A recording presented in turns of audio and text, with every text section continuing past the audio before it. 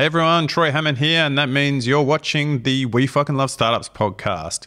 And so today's episode is a treat. We are chatting with Mike Carden. Mike is the co-founder and co-CEO of Joyous. He was previously the founder of Sonar 6. He's been on a lot of boards. He's been in the industry a long time, and the guy is very smart. I really enjoyed this conversation. It's not often that you get to sit down and talk to someone with such integrity and experience and just general nice guy in the industry who gives his reckons, gives his thoughts, sends the elevator back down to share that information. And so I think you're really going to enjoy with this one. I just want to say thank you to everyone that's been watching this season. The podcast has really blown up. We've got so many followers, so many subscribers. We've got so many people now sharing it around and sending it to new audience as well. So thank you to everyone. I hope you've enjoyed them as much as Jono and I have. And so until next time, enjoy this episode.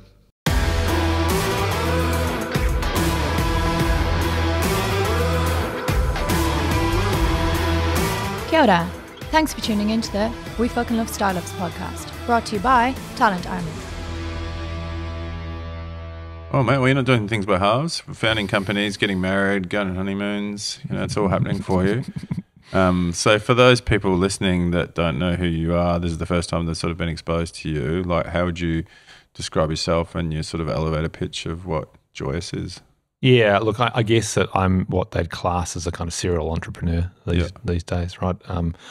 Founded a SaaS business in 2006 when SaaS was new, called Sonar 6, and that was that was a real big learning curve, and did that for 5 or 6 years, and that was acquired by a company called Cornerstone OnDemand. So I went from a scrappy New Zealand startup to being part of the leadership group of a NASDAQ listed SaaS company. Came out of that probably in 2014, I think, and by that point it was like, okay, I want to do something new, and spent a little bit of time working with some other companies, and investing in a few things and getting involved in a few things, and eventually said, oh look, let's get back into enterprise software, and that was, I guess, 5 years ago now, and we formed Joyous, and I formed it with my brother, and my brother Philip, and we really went out there to look for a kind of good purposeful problem, really, and something which you could kind of apply the advances in enterprise tech to, and came up with this idea of trying to unlock the expertise in large workforces. So if you have a problem that you're trying to solve in your business, something you're trying to improve, whether that's, I don't know, improving the speed of patient discharge in a hospital, or fixing common challenges with fibre installs in houses or something, why don't you start by asking the people doing the work? Go out to those large workforces and say, hey, what would you do? And then basically look at all of that data and start to sort of find ways you could fix things. And so I guess it was just based on this idea that the expertise to solve your problems is sort of locked 6 or 7 layers down in your business. And oh man, it's a rocket ship, right? It's been a real ride. That idea has really resonated. There's not a single kind of person you talk to in a large org that doesn't just immediately get that. Yeah, and I feel like that whole frontline success category is blowing up right now. Companies are starting to realize the power of talking to people. Yeah, it's kind of bonkers, isn't it?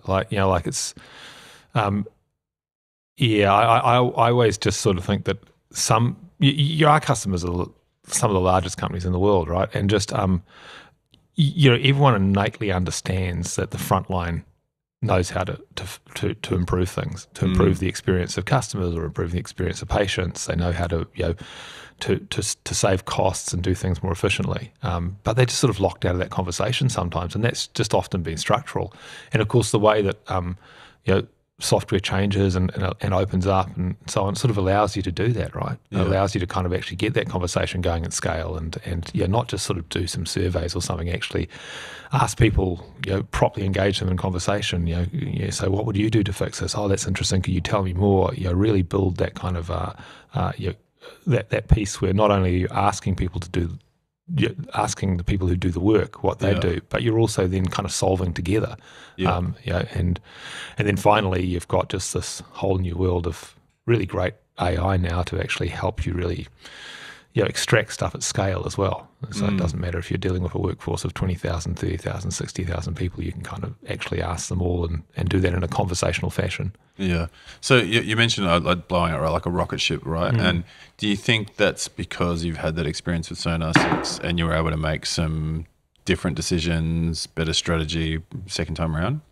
Yeah, look, I would say it's pretty simple. Just what's happened is that second time round, we've been able to build a better team faster. Partly because we had more capital, partly because like we're able to attract people in because I guess you've got more confidence and more track record. And what that's meant is that folk have joined us early in the journey, like Lisa and Ruby and Kevin and others. I mean, there's many of them who are just probably a category of quality of contributors above what we maybe had at the start of Sonar 6. And so that's really, I mean, it's that simple. It just kind of comes down to having good people, possibly being able to identify what good people look like more, and then certainly being in a mode where you can probably help them achieve and deliver a bit more because you've just had a bit more experience in it. I mean, certainly at the beginning of Sonar 6, it was just myself and a couple of guys I knew from riding bikes, and we were trying to build a SaaS company. We didn't even know what a SaaS company was, right? There was a lot of stuff there where I guess we probably weren't naturally inspirational. Yeah, it did well though, man. Like Sonar 6 went global fast though. Yeah, I mean it was a good ride too. I mean, like they're very different eras though. So the thing is like that era was very it was hard to get capital, so we were super scrappy because of that. Which is cool. I think that personally, I had a mortgage and babies, and you just had to make something work. So there was a real solid. So the drivers were very, very, very solid at a personal level. But then also that era of the beginning of SaaS, enterprise software was just, I'm going to take an on-premise process or piece of software, I'm going to put it in the cloud. Yeah. And so, Xero's putting accounting in the cloud, or Salesforce is putting CRM in the cloud. All we were doing at Sonar 6 was taking performance reviews, which every company did. They all kind of sucked, and we were putting them in the cloud. And I've said this to lots of people, like the big important decision in Sonar 6 is just picking off something at the start, which is a big problem, a big pain point, massive market, billions and billions of dollars. We worked out the TAM was $30 billion. Even if you're just like unsuccessful, you've still made, you still get to $5 million, $10 million of revenue. Wow. And then, so was it more strategic around the second time, around the market that you were going after? Oh, look, I think that there was two or three things driving it, right? I think that the one thing was that we certainly wanted to do something which had some level of purpose. I think that if you're the sort of person or group of people where things you do become successful, you should think quite carefully about what you do, because you want to start impacting things which might make a difference. And so for us, this idea of fundamentally trying to make work better for people. Was it more of an HR lens initially when you started Joyous, or was that my misconception? Yeah, no, it's not a misconception. I think we did have that lens because we were like I said, we were really focused on this idea of making life better for people at work, and which we still are. Yeah. But we sort of had a view then of, I guess, employee experience, which just wasn't very nuanced. We had probably an HR view of that, which is that employee experience is a collection of these sort of HR terms like like well-being or DE&I or culture. Now, these are super important things, and so they were super important to us at the beginning of that. But when we actually started to learn about people's real experience of work, I was talking about fibre installs just briefly before.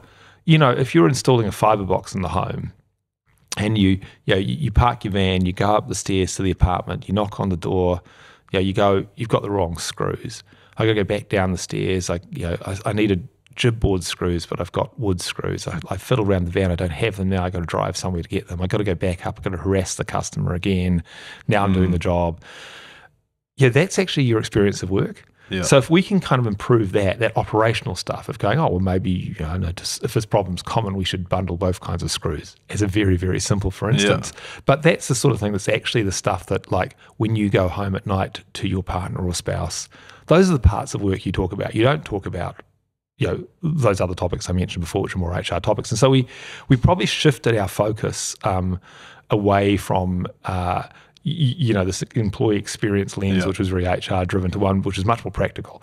But we became much more personal, operational, right? So because it's personal to the person, because it feels pertinent versus a, airy-fairy term across the business. Yeah, it's completely correct. And ultimately too, we're, it was a good decision because we're in a more recessionary economy now, and HR is quite discretionary stuff. Actually, it's quite discretionary spend often. And so, whereas we're selling to operational folk that are going, okay, if we do this, not only are we going to improve the experience of employees, which is good for retention and all those sorts of metrics, and ultimately the right thing to do, but also we're going to save money. We've saved one trip up and down the stairs. If you add that up, we're going to save ourselves, X many dollars a year. And in our largest clients, every time they run a Joyous campaign, they save $6-7 million a year, and they'll run, in some of these big telcos, they'll run 40 campaigns a year.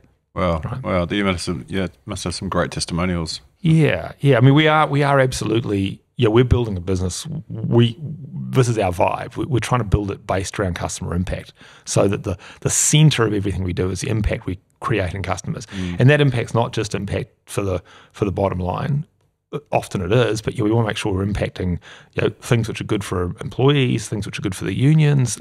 We're trying to impact everything positively there, and then really just tell those stories. Yeah. So we're not building some big sales engine, factory marketing approach. We're really just trying to make those stories visible, so that those testimonials, that referenceability is there, and that's how we grow. Yeah, awesome. Hey, so you're another business that has the 3EO model, I see, right? And yeah, that seems to be popular these days. You're the third podcast. Oh, is that right? Yeah. Wow. Sharesies and a few others that I've been working with recently. Yeah. Talk me through the decision making on that for a start. Yeah, look like everything. It's easy to kind of post rationalize and tell you how we had some grand plan. But initially, Joyous was founded by Philip and myself, and we're brothers, and so it was like, just to save fights, why don't we just both be CEO? But actually, interestingly enough, it had some benefits we found, in those very early days. And one of the biggest benefits was that it was a good way of dissipating stress, actually. So sharing the stress. Yeah, sharing the stress. You go and you got a problem, you go and tell, in this case, my brother, and suddenly I had less of a problem, and that was also, would make us closer, right, and more effective. And so there was elements like that, and elements of giving yourself some redundancy, so you could actually, actually have a real life and avoid the loneliness of being kind of a startup CEO. But also, it had a whole lot of kind of benefits to the way we were thinking, the way we were interacting with the business, and, just not going down one track. And so we decided, hey, if this is working, why don't we just sort of take a shared leadership model and expand it across the business? So we have shared leadership of engineering, which works tightly with our product leadership. We have shared leadership in customer, and you'll have people who have kind of nuanced skills. So if in customer, Katie is much more focused on the more traditional customer success elements and how you really build impact in accounts. Luke, who's in that role as well, he's got more of a focus on the kind of traditional selling part of customer, and so those skills work together. So we were expanding this idea of. So why not just call them sales manager and success manager? It's a really good question, because what you actually want is you want them to work together. So if you look at our sales model is very much one of, like I said, we're trying to get the customer to understand impact quickly. And so, to sell it, you need to have the customer stories, which typically come out of customer success. Likewise, we try to get to pilot very quickly. We try to get people to get a taste of it. And when they get a taste of it, well, that's really delivered by what would traditionally be called customer success people. But likewise, those customer success people who are dealing with clients, they're actually finding more opportunities. They're tracking the diaspora from accounts, all of those sort of things. So we just wanted it to work as a whole. And so, to extend that idea, then we were like, obviously we want to extend what we're doing in the collective as well, right? And so we, Ruby joined us in the collective, and she, has your collective is what you call it. We're not the 3EO. That's Sharesies, man. So we're the collective, and that's been super refreshing because she comes to it with her own lens, and gosh, we challenge each other, but also at the same time, we're very good at kind of coalescing around the right thing to do, and not being overly complex. Making sure that we have a simple selection of messages which we want the business to understand are important to us. And and look, I'm going on like a holiday now, and I can. So. A testament to her, right? So as a co-CEO joining a collective of two brothers and two dudes, like fucking big role to jump into. Yeah, and look, like that's part of the magnificence of Ruby, right? It's just this ability to actually kind of like not be overawed by anything, really. And I'm sure privately she has, those things which scare us, because we all have things that scare us. But like, certainly she's been able to come in there and being completely willing to challenge us, and hopefully that's part of what we've got right in the culture, is that we do not always get it right, but we do strive to create a psychologically safe environment where people can have ideas and challenge things and so on. And is that from confidence again, of like doing it before and being? Yeah, possibly. I mean, I think that certainly from my perspective, I spent some time being CEO of Sonar 6 and sometimes not, like just in the sort of the curve of that business. But at the end, I was the CEO and doing that deal to be acquired, and it kind of sucked. Like I think that I felt that you just sort of get beat up on from every angle. Like no one's ultimately happy. There's lots of stresses that you just don't really get to share. It's lonely. And I think that I just didn't want to do that again. So as much as anything, it was a matter initially of just avoiding that. But I don't want that to be the kind of main message, because the main message is it's fucking awesome. That actually it's more the positives rather than avoiding the negatives that makes it so good. And you don't second guess yourself when you're in a group of three. I think the other thing too is if there's an expression, isn't there, in engineering, which is never go to sea with 2 chronometers. Go with 1 or go with 3. It's kind of a little bit like that, right? Like like if you've got 2 people with different opinions, then it's hard to solve for, right? Yeah. If you've got 3 people, there's typically an outcome. Yeah. And do you have the ability to be able to make decisions in isolation? Oh, of course, right? I mean, like this is the thing. Between the 3 of us, we have just incredibly deep trust in each other, which will be the same with anyone that works in a co-leadership role within Joyous. And so I think that that piece is important. We tend to just allocate things to people. So if there's certain things we're working on in salary reviews or something like that, then someone will take that and you'll just trust that person to do it. When it comes to things like setting the strategic direction for the coming year, that's clearly a collective decision. Yeah. And does the need for like a chief operating officer dissipate because of the collective that you have? Look, one of the things which happens with collective leadership is your span of control becomes massive all of a sudden, right? So if you think about that engineering piece, between Lisa and Kevin, who head engineering, I'm not sure exactly of the size of their team. Let's just say it's like 24 or something like that at the moment. I don't know the number. And that means that between the 2 of them, there's no real intermediate layer. There's definitely some senior people who step up into roles, which are more about mentoring people, and lots of those responsibilities are shared beautifully within that team. But from the perspective of kind of where the buck stops, it's not like you actually need to have an intermediate layer, because you've got 2 people and effectively the span of control of 10 or something each or whatever. That kind of works, right? And one of the things we have found is that if you report to effectively 2 people, you don't want to have 2 people in charge of your performance or any of those sort of things. So you 2 different conversations that could be quite personal, right? You tend to have like kind of a single person who you would generally have your one-on-ones with, but then you'll have one-on-ones with other people, from time to time and so on. Awesome. And so this is it's an interesting way of working, right? Like I've seen some people adopt in New Zealand now.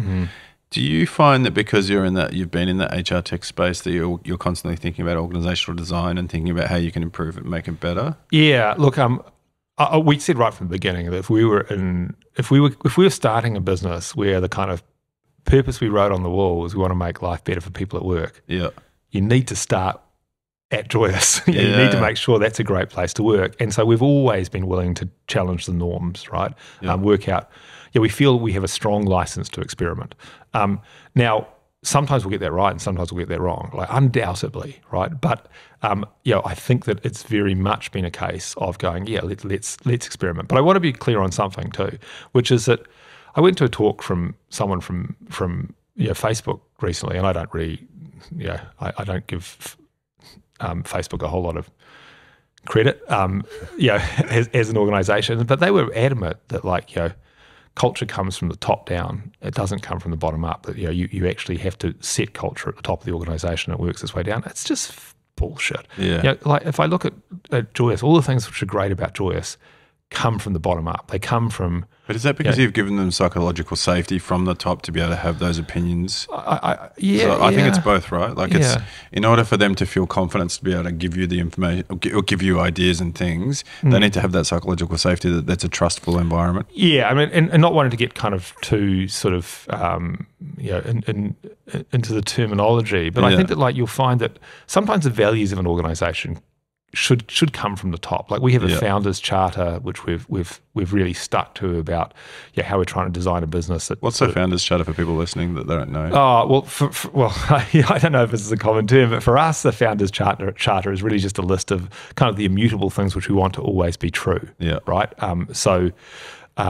We don't want to build an organisation that over time changes to become something that Philip and I weren't trying to build initially. Yeah. Now, that's really extended over time, particularly as our leadership's grown out and as people like Ruby have joined into that conversation and so on.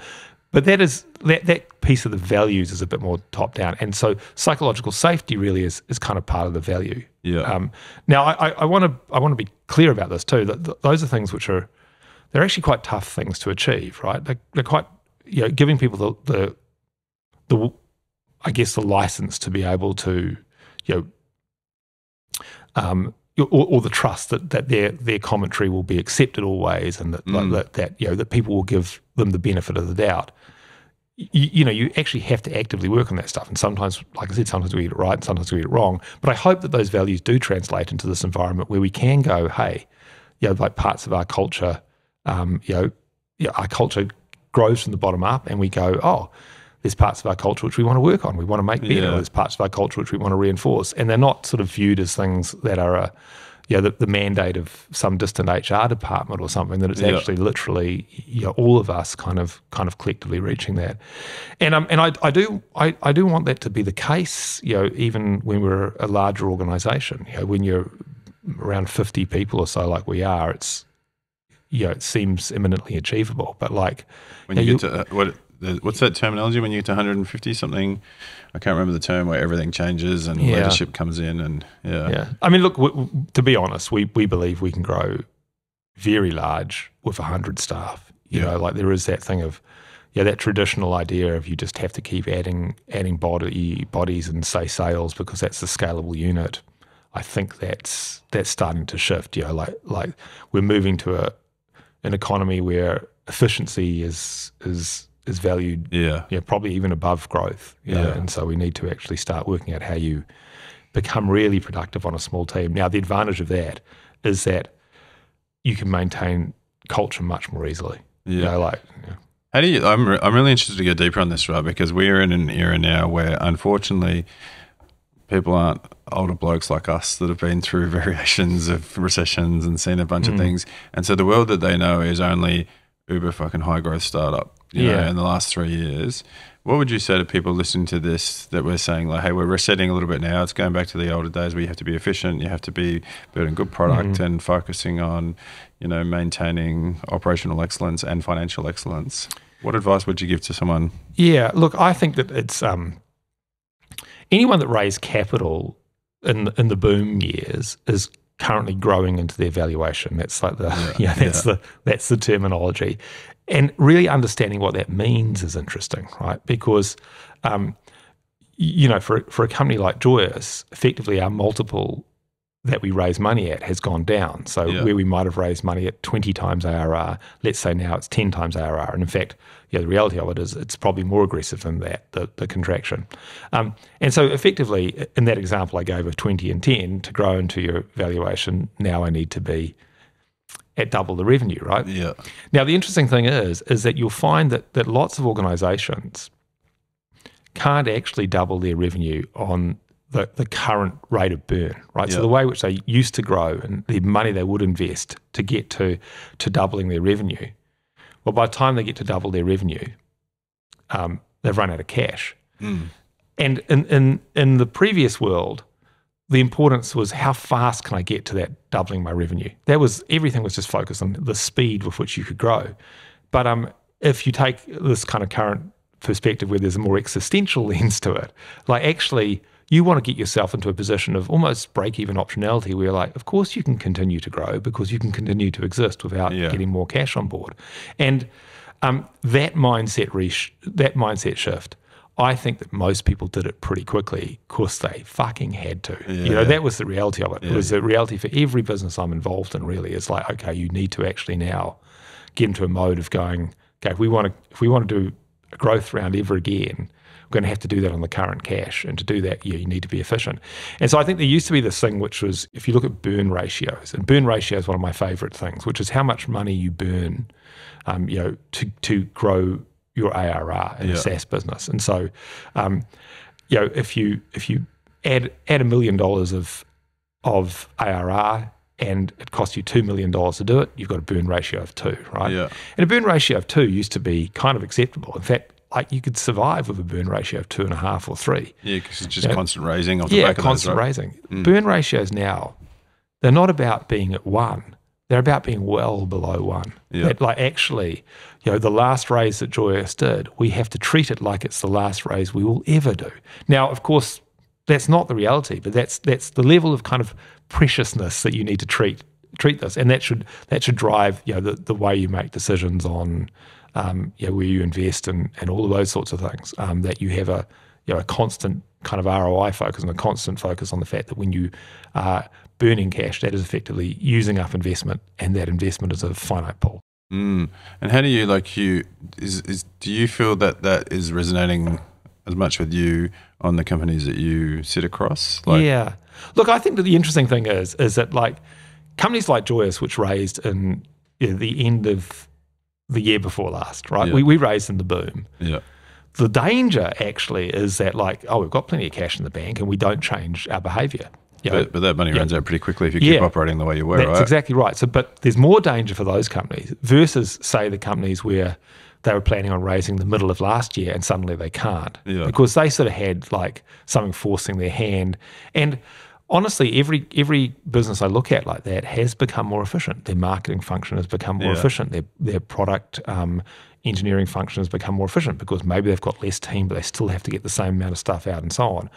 You kind of realize that the competition has changed. And so for a company like Joyous, in the past we were worried about that super well-funded competitor that would come out of nowhere that had raised $30 million on Sandhill Road and was going to pass our technology. Honestly, what you got to worry about is scrappy companies that are just working harder and smarter on strict resources. And you've got to get yourself into that mindset. You've got to get yourself into that world of operating, and that's something which is bottom to top. Everyone in the organisation has to do that.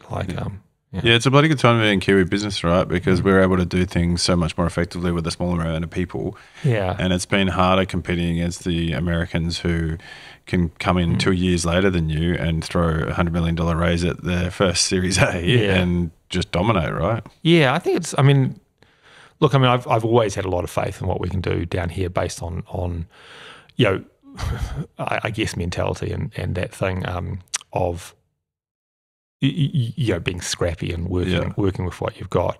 And I think it does. Does that hold us back though at times?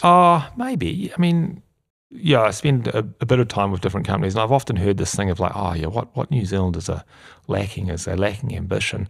It's just not even slightly true. All New Zealanders have got tons of ambition. The challenge we've had is that sometimes it's actually quite hard to build past a certain point. So in Sonar 6, like just the nature of that business and the nature of the way that capital worked in New Zealand and so on meant that we kind of had to sell it, because if you were someone like me who'd founded it, I mean, I couldn't afford to fix my fucking car, but I've got like this wealth there. And in the US, I would have brought on a VC, which would have released some of that wealth, and my life would have got better because I was 6 years into what was a very successful business.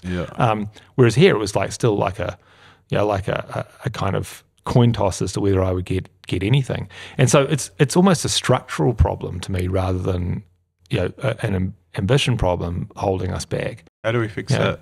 Well, look, I think it's fixing itself to an extent in that, like, we've obviously got more capital in the market now. We've got more VCs willing to do that, but we're still struggling to build out real general partner experience and build out real markets for, I guess, secondary stock in companies like Joyous. So they end up in this position where all of those employees with ESOP don't have any liquidity. The founders don't have any liquidity. You're really relying on some kind of liquidity event, and no one's IPOing anymore. If you look at Joyous, we're not. I said it. We're not raising capital anytime soon. So all of the things which might actually create an environment where there's some liquidity aren't there. So whereas in the US, there's a lot of kind of secondary funds and ways of making that work, and it's kind of, so some of that practice maybe needs to change. But I would just say the trajectory is right. We're just catching up with the world. Yeah, and I think the maturity of it has been deal fever over the last 3 years, right? We've had so many companies that have been acquired that have seen liquidity.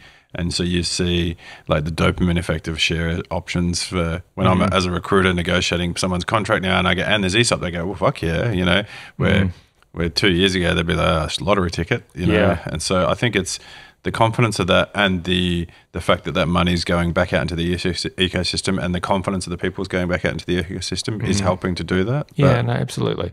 Like, the thing that I always come back to is if you actually look at companies founded by New Zealanders that have kind of grown to $1 billion in a shorter period of time, I think you'll find, and this is anecdotal, but like, Lanza Tech, A2 Milk, Xero, Allbirds, Weta. Yeah. You compare that, you can probably build a list of 10 of them pretty quickly in your head. Yeah. You compare that with Australia, and you've got like Culture Amp, Atlassian, Canva. It's about the same size list. And like they've got 5-6 times the population, right? We definitely have that ability to Rocket Labs. Yeah. I mean, come on, there's like some dude firing rockets into space. Like it's like like this is that thing where you ever kind of like question the ambition of New Zealanders. That's the answer. Yeah. And I think largely that's what we're trying to do with the podcast, right? Is say there's so many fucking heroes here. You should be looking and listening to some of these people and listening to their voices and backing people to have these voices, to get these voices out into the market, because they are so good. And so, it's funny you say that, because that's the first time I've actually thought about the difference between Australian billionaire like unicorns and New Zealand. And you think about it side by side, per capita punching New Zealand, good on you.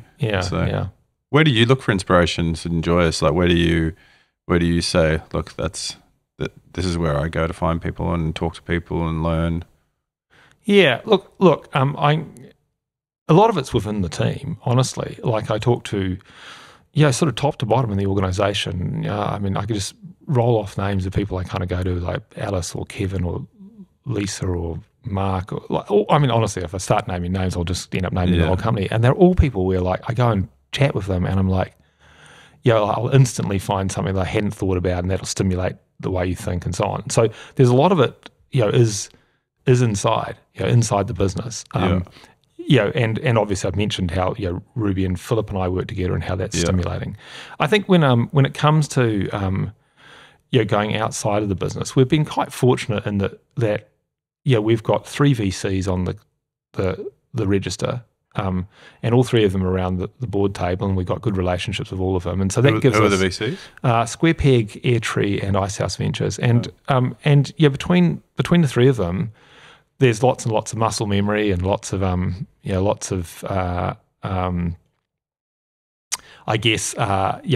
particularly of capital markets and those pieces. And for me personally, I've done a few other boards, and so with I guess.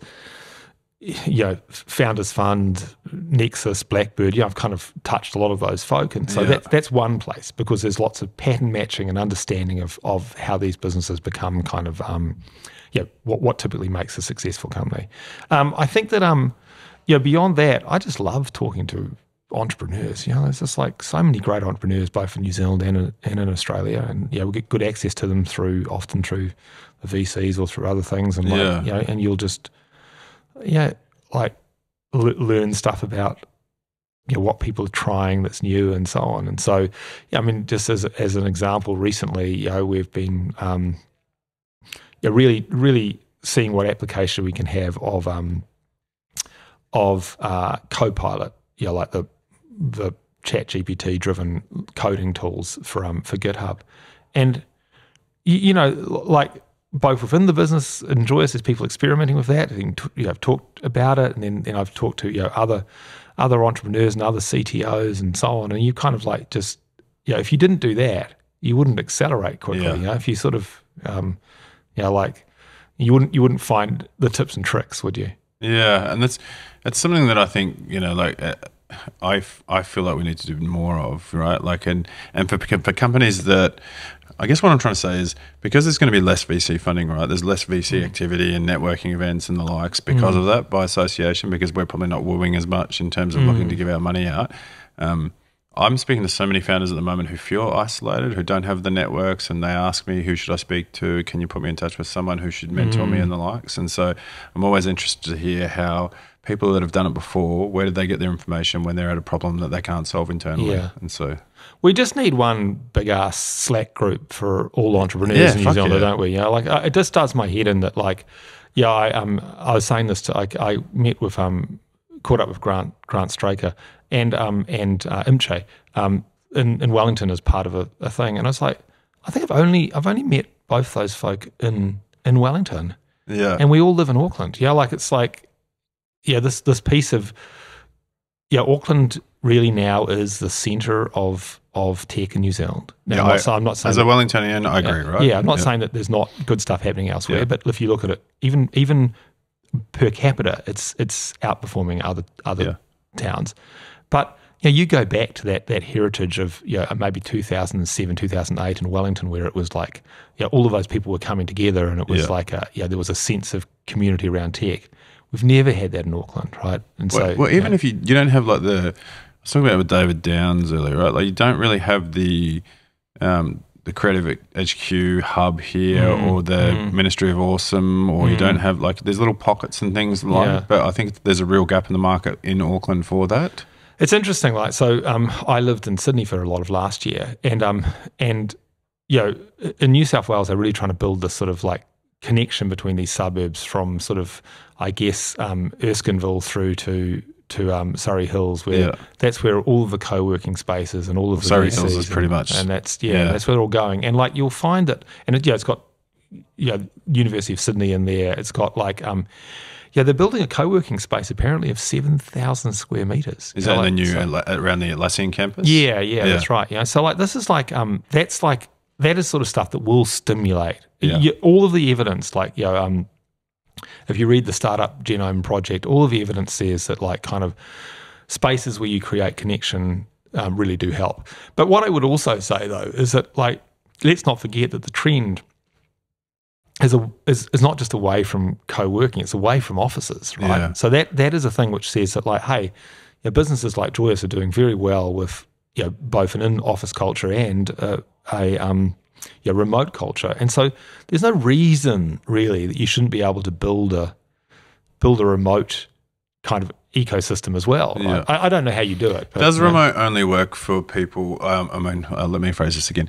Is remote only good for people that have already developed those connections and networks and learning by osmosis? Are the younger generation missing out on? Look, I can tell you from a perspective of what we've observed with engineering, right? The real hub of invention within a SaaS business. I think that the engineering and product team, if they're not in office a big chunk of the time, they're just not as inventive. They don't support each other as much. I think that you get much better outcomes having an in-office culture.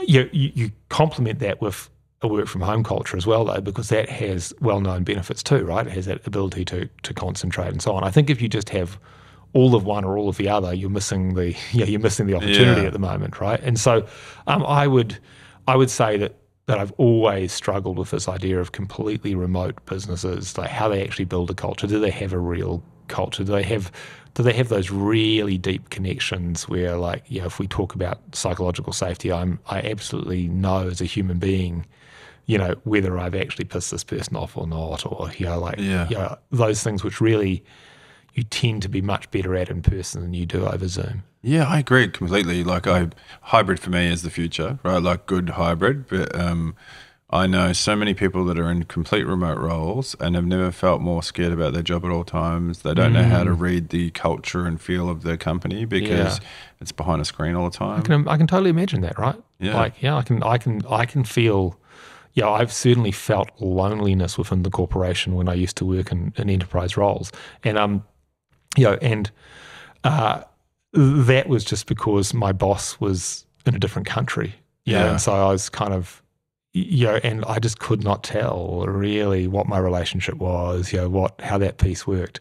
And so I think that, it's valid. I think that, like, if you think about it, I mean, I think that work is about teamwork for most people. Work is the bit about work which is good as the people. We work hard, but we achieve things. Like, there's a lot of people that like that, right? And that involves hanging out, doesn't it? Yeah, I did, right? And I think the real challenge with the remote working now is that for the people that commute, they're like, well, fuck, I don't want to come back to work. Yeah. It's a long time, and I get that, right? Like, But it's just like, you've got to just do a hybrid, right? And I think you'll end up with places like, I don't know, like the Beehive in Schmal's Farm. Like, maybe that would be a place where some people from Joyous go to, and some people go elsewhere. And look, like, while I'm doing this podcast, I'm missing Salmia's baby shower back at Joyous. Well, you can have a baby shower over Zoom, but, like, it's a reason for people to come together, isn't it? So I and share some love and joy and those things which are human things which are done best together. So I think the great companies will will work out the mix. Yeah, and I think it's like a pendulum, right? Anything you think about in today's society, whether it be like politics, ideology, it's all coming somewhere to a nice place where we can all agree that's... we can all agree. Yeah. I don't think we can all agree is the thing that happens anymore, we can all get behind. But I've like I mentioned, I lived in Sydney last year, and part of what I loved about living in Sydney was actually that I got to work in the little sales offices we have in Sydney, with a couple of people there, and the Michaels, because they're both called Michael. I'm also called Michael, so there was 3 Michaels in the office, but that was great because it was just, I looked forward to spending time with that little team. Yeah. So it's not like I need to be in some big office. It's just I need to have some human interaction and be connected, right? Like, So like a little hub with 4 of our team in it. It's fine too. Yeah. What made you move to Australia? Oh, look, if I'm candid. Can I be candid? If I'm candid, it was just like I just had cabin fever after being locked in Auckland for so long, and so it was like I just needed to do somewhere different, and needed to go somewhere where we could take the dog, and Sydney was easy, but also it was glorious. I loved it. I mean, it rained every day because that was Sydney last year, but you sort of think of Australia as being not the most adventurous choice, do you, for going somewhere? But like coming home from work every day and having different streets to walk down was what I kind of needed post-pandemic, I think. Yeah, I'm an Aussie, and so it's a diverse country, Australia. People talk about it's not adventurous, but I'm like, well, travel around it. It's pretty different to New Zealand. Yeah. But yeah, it's an interesting time we live in now because we're going to see probably more and more of the brain drain from New Zealand than we've ever seen before, especially with Australia opening up saying, hey, we're going to treat you as actual first-class citizens now. You can become a citizen, and people after COVID now are still moving, right? Yeah. And so people, a lot of companies reach out to me and say, oh, it's a little bit easier to hire people now. And I'm like, well, not really, but let's see how it goes. I mean, definitely like the advantage, for us, like let's say we're hiring, customer people in the US, a lot more people who are good, high quality people have become, I don't know, what's the recruiting phrase, loose in the socket. You know, like they've started to look around where they might not have before and so on. So that ability to find unique talent is definitely improved. I think what we're finding in New Zealand and the challenge which we're trying to work our way through and we haven't solved at Joyous is that, we employ lots of people in their mid-20s and it's like that traditional thing of I'm going to do an OE at some point in that phase of my life. We've kind of like smushed that all into like 1 year out of 4 sort of thing. Yeah. And so, we're working out ways we can give opportunities for people into, our office in Amsterdam. Can they go and work there? Those sorts of things. Now, that's not a universal benefit, but like we are getting more active on going, okay, how do you actually create an environment where young Kiwis can kind of travel but not become part of the brain drain? Yeah, but I'd like to position something else though, which I'm seeing too, which is that's good and bad in my opinion, right? Because you also, if they love working at Joyous and you let them go for 2 years, they might go off and learn something fucking really amazing and come back to you. Oh no, absolutely right, and that's why I said we're sort of working out the policy and how it applies. So there's someone recently who's left who's going to do a year of travel around Europe. I mean, I think our best case scenario is that like maybe in 2 or 3 years' time they come back and join us. I think that like there's an interesting effect happening too though, right? Because everyone thinks about they think about the border a lot when they think about the brain drain, et cetera. But if I look at engineers that have left Joyous, we've had engineers that have left us to go and work for an Australian startup or work for an established US company, and neither of them have left their bedrooms. They're still here in New Zealand, and that sort of thing where actually in tech, kind of there is no border already. Yeah, it's more like, time zone borders, right? Like 100%, right? The time zone kind of sucks. Yeah, like that's what keeps people here. But that thing of that's an interesting thing from the economic perspective, because if you think about the tech economy in terms of employers, that seems like a bad thing. But if you think about the tech economy in terms of employees, of individuals working, actually we've suddenly got this ability to, if you get training and development right, you can produce more and more capable engineers and product people and so on and so forth who can kind of work remotely. They all become little exporters, don't they? They're all earning foreign exchange. They're all like, and that I talked before about the office environment and so on, but let's be straight. There are some people who much prefer that. That's what they want to do. And so I think that we should, we get really tied up on the idea of the border when it comes to the brain drain and so on. But there's no border in tech. Yeah, I agree with you, and it's actually been really cool to see that. I mean, that was one interesting thing about COVID, right? Was that when COVID hit, people were home using technology a lot more. Companies were hiring like they've never hired before to keep up with demand of products that were growing.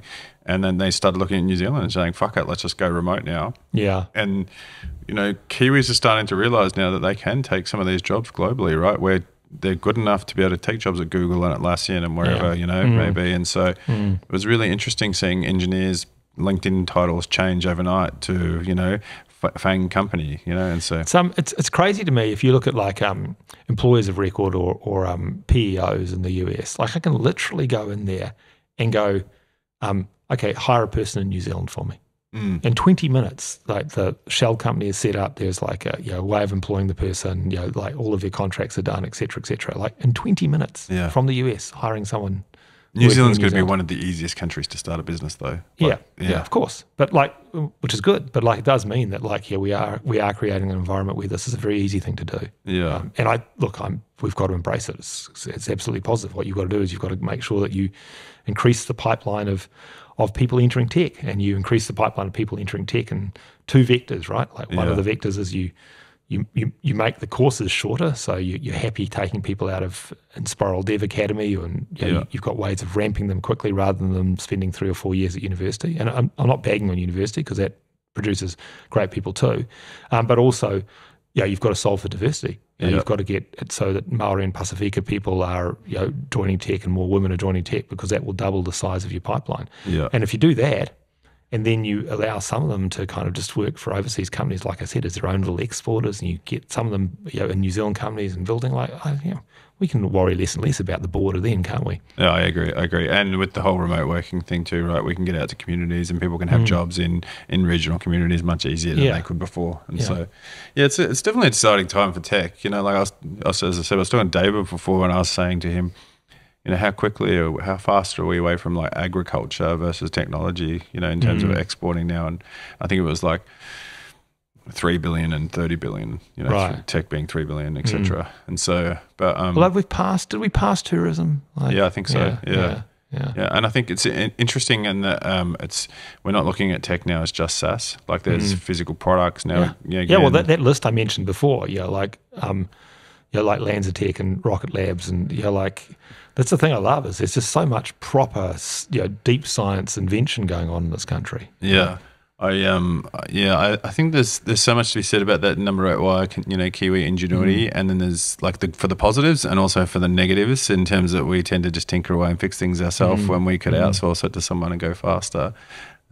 What have you seen in terms of the differences between New Zealand businesses and American businesses, and what have you taken from the States and probably kept? Yeah, sure. Look, I mean, I think that the fundamental difference is the one you were sort of leaning into there, right? Which is specialists versus generalists, right? Yeah, we're a country of generalists, and that is great for invention. That really is great because you can afford to be kind of multidisciplinary and take your engineering ideas and apply them to marketing or and so on. Whereas in the US, the idea that you kind of specialize in a particular area, you kind of understand all the arcane details of drip marketing or something. That's a thing. And so I think that's it's like, to your sort of phrase before, it's good and bad. You definitely means that we can kind of move fast and we can kind of create things out of nothing and we can be very generative.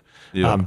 But also then it means that do we actually have that expertise to compete at the very highest level? Because once you get to the very highest level, you need that kind of expertise. And so you need to have some kind of mixture of those philosophies. I would say that there is a sense in the US, particularly in all of entrepreneurship, not just in tech, that everyone's striving to be a billionaire.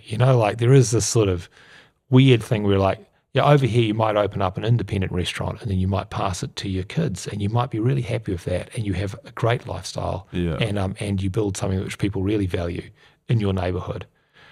It's less common in the US. I'm opening a restaurant as the first restaurant of my chain of 50 restaurants or my franchise of restaurants. Or the 3 Bs, right? The Beach Batch and BMW, whatever it is, mentality in New Zealand. But but that's Americans in fucking general, right? Like sports players, they have this inner belief that they are going to be the best or whatever it may be at their thing. I was laughing about this just last week. I went to into a sort of entrepreneurs conference and there was someone talking and the person next to me was Australian, and they just said to me, isn't it incredible how Americans just say stuff with so much confidence, and it makes you sort of makes you, I kind of agree with that. And actually what they're saying is it's the same shit you say every day, just with a different accent. Yeah. And I think that there is, you do definitely get quite, I guess, jaded to sort of blind confidence. Yeah. Spending a lot of time in the US, not being down on people from the US, but I do see that as a character trait that you see quite often. But the flip side of that is that absolutely shooting for the stars is totally cool. There's none of this horrible cultural cringe we have in New Zealand of chopping down tall poppies. We did this analysis way back when we were at Sonar 6 about tweets and what people said about us on Twitter. Analyzing Twitter is it's a bad idea. But we did it anyway, and we found about something like 95% of the tweets about Sonar 6 were really positive. 5% of them were kind of negative. When we analysed that 5% of negative tweets, 80% of them came from New Zealand. Oh, and wow. And a chunk of them were other people that worked in tech companies just cutting you down for no reason other than that's what New Zealanders do.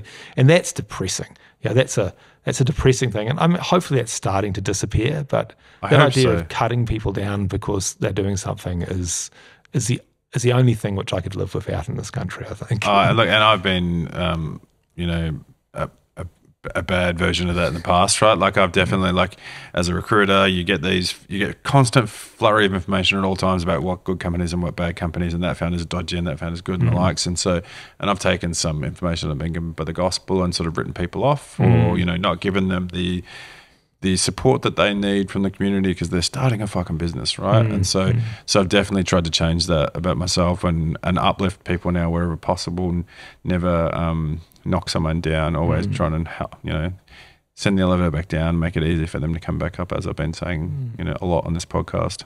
Look, I think everyone everywhere in the world has their challenges. I mean, it's a very challenging time to live in the US for a lot of reasons, right? It's they're all well-known reasons, right? And I think that's means that people deal with that stuff in different ways. I am always impressed with the level of optimism that certainly the Americans within our team have. That they actually are. It's a good trait to be able to see through the current challenges and see where the opportunities lie and focus your efforts on that. And now, look, I think New Zealanders are good at that too. But it's definitely like one of the beauties of building a kind of global business is that you get to deal with people in different places and different parts of the US and Australia and Europe. In our case, where you actually get to find people work differently, and you've got to make a culture and create a set of values that works for all of those people. Yeah, awesome. Hey, wisdom comes from everywhere. And so to nicely segue into like sharing a bit of wisdom from you, if I was going to wrap this episode by saying, all right, Mike's going to give you a real nugget about, something that really motivated him, whether it be a book, whether it be a podcast, whether it be a movie, whether it be a conference you went to, a person, what's the one thing that you would say, this did something for me, you should check it out, and we're going to pop it in the show notes down below. Yeah, and so look, you mentioned this to me when I was coming in, and like it's funny, I could list the books that I've admired and read, like I read Amp It Up recently, and it's like helps you think about like second time Amp It Up's coming up. It makes you think about like the relentlessness of it, and the fact that like excellence is something that you do all the time. And there's the more philosophical like Zen and the Art of Motorcycle Maintenance. There's those sort of books about quality and so on. But the problem is, like, I don't think any of them are kind of gospel. I think they're all things which just sort of stimulate you and so on. And then when I start to think about being stimulated, I can definitely think about the conversations I've had which have stimulated me, and a lot of those are just stimulation around purpose, right? Just as an aside, but it's such a great one. I got the opportunity to talk to Peter Beck just at a dinner, and I asked him why he got into starting Rocket Labs, because it's always fascinated me. He said, I've always really liked rockets. And, and I just love that. I love that. It's a passion that you do something with. But if I think about myself, and I think about like what I try and do to actually really stay ahead of the invention curve, is that I just try and get outside of tech a lot. That's really what I do. And if I'm thinking about it purely from the perspective of trying to understand different ways of thinking or inventive ways of thinking, just go to a contemporary art museum. Go to the Auckland Art Gallery. Go to any of these places and look at the creative talent within New Zealand or internationally, or find yourself in art Instagrams or art books or whatever, because there's this whole world of invention going on in that creative space, which I find extremely stimulating. So the uses of AI, I think there was more uses of AI developing in contemporary art 5 years ago than there was in SaaS. Jumping on top of things and trying to drive in that relentless force of creativity is probably the place I go to. And so I think hopefully it's not a cop-out, but to me it's like you just got to get outside of tech. You've got to just go and do some stuff which is, and my kind of go-to is, like I said, whenever I arrive in another city, which I'm fortunate to do through work, I just kind of hunt out the modern art museum. Yeah, look, to be honest, I'm an artist myself, canvas painter, and nice. Art for me is something that will forever be like a window into someone's character of how they go about creating something out of nothing, like where their mind is, where they're thinking, what emotions they're conveying and the likes. And so it's a vulnerability is a superpower for me. And if you can get that out and just try. And so it's the process. If someone's really stuck on something, and I'll say to them, if you think about it as a paintbrush on a canvas for the first time, sometimes you just got to put your brush on the canvas and then let it go and just start. And so like, yeah, there's so many great lessons across art. Yeah, I like that, man. Thank you. It's the thing I like about that question is everyone's answered it really differently, and you know, there's no monopoly answer of this book is the book. You know, well, it's like Ray Dalio's principles. Didn't like I remember going to the beach like one year. You know, down sort of, you know, one of those popular beaches that Aucklanders go to. And I was like literally walking on the beach and like about 7 people were reading it. It was it was the book everyone read 5 years ago. Mate, I just thought everyone's going to say the hard thing about hard things, you know. Honestly, I was downstairs on my way up and I was like, oh, what book? And I was the hard thing about hard things. It's like, no, it's like, I mean, it's a good book, but yeah. One of the books, I will mention the book because it is sensationally good in that space of talking about art and how that works, and it's very applicable to entrepreneurs and any creative person, is a book by Stephen Pressfield called The War of Art. Right? I've almost got it around the wrong way. So it's not the Sun Tzu book. The War of Art by Stephen Pressfield, absolutely worth looking at, because it just talks about the fact that great creators and great artists and great entrepreneurs just actually have to develop a discipline and a relentlessness. And this idea that, you know, I forget who said it, but someone said once that like that inspiration is for amateurs, that the professionals just show up and get to work, and that the art is in the work. That is absolutely how it works. You know, as an artist, that like it's not about having inspiration then painting; it's about starting painting. You know, and that's very much a thing that this leans into. There's an interview of a famous author, I forget who it is. I'm bad at forgetting who says these things. Yeah, but we can chase them up in the notes later. They said, someone said, like, does your muse have to show up before you can write? And they were like, yeah, absolutely. I can't write without my muse, but fortunately for me, she shows up at 9 a.m. every morning. And I think that's the thing, right? Yeah. Like it is like, I don't think entrepreneurship is any different than a lot of creative pursuits, is that the people who are really great, and I'm sure this is the same in sports and other things, are really the people that just show up and do the work. Mate, well, I think that's evident from you and what you've said today, because so many times you've answered questions with I look internally, and you've mentioned names of people in your team. You haven't been PR driven at all, marketing driven today. You've just been your authentic self and talked about your journey and the people that you're getting to share it with. And so thank you for that, mate. I appreciate it. Well, it's been lovely to be here. Yeah, thanks for coming on. Well, thank you so much for coming on, Mike. That was a really fun podcast for me. I absolutely love just sitting across from someone and just having rich information sharing sessions, and that's exactly what Mike did. And so thank you so much for him for coming on.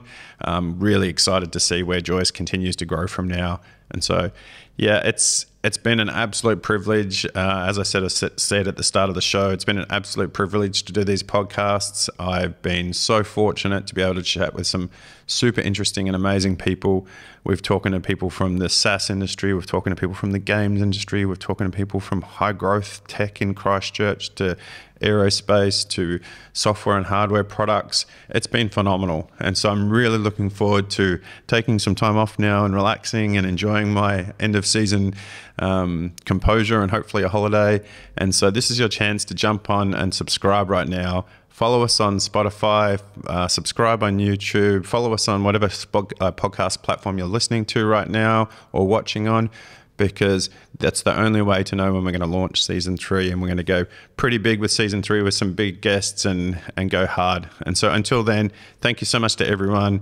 Enjoy your time off, the government mandated podcast break that we're taking now, and see you on the next season. This podcast is produced by John Otaka from Empire Films.